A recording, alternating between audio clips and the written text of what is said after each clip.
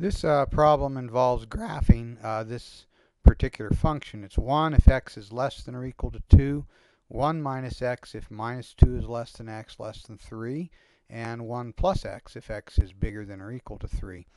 Now, I'm going to go ahead and do this exact problem so that you can check it and see if you've got it right. It's not difficult, but it's tedious.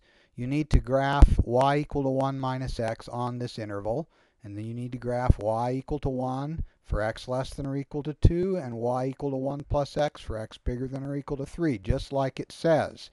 And you see, if you do that, you get this, this picture right here.